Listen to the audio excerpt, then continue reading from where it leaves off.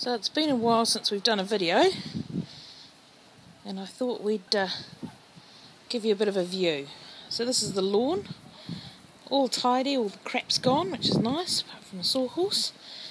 And as we go into the house, you can see there's jumpers and stuff. You can see that all the floorboards are getting all sorted and drying out, ready for the laying down on the floor.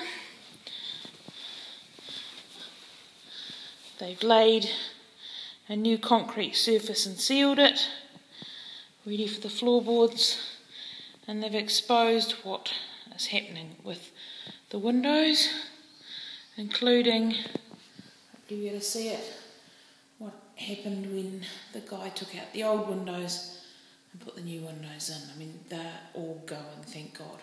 So the new windows are going to encapsulate that entire space, the bit where it's built in at the top, all the way down to about there, and then the battening is probably going to stay the same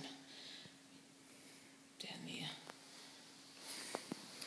So the wardrobe obviously isn't in yet, but that's all ready to go for the install. And the other thing we've been living with is open windows in the middle of a very cold winter while the floors dry out. And given that we've only got plastic between us and the rest in this cold area, we've been living in the lounge with the door shut and towels around it, which has been made for a fun experience. And this is the other room in here. And again,